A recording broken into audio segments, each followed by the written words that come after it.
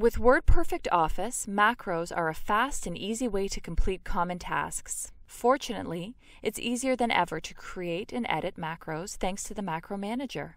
Let me show you how it works. First, inside the Macro Manager, select the macro you want to edit.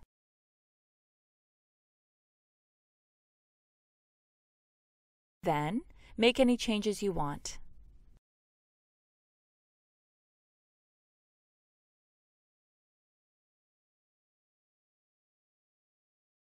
If you have other macros you want to display in the manager, simply use the Locations option to find and select them.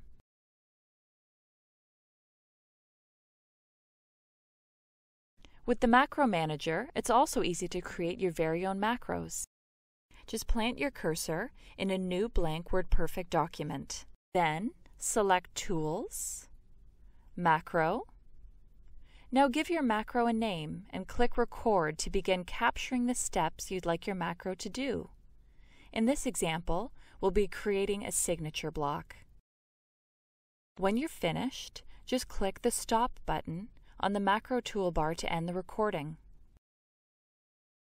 Save time and effort by creating and editing your very own macros only with the Macro Manager feature in WordPerfect Office.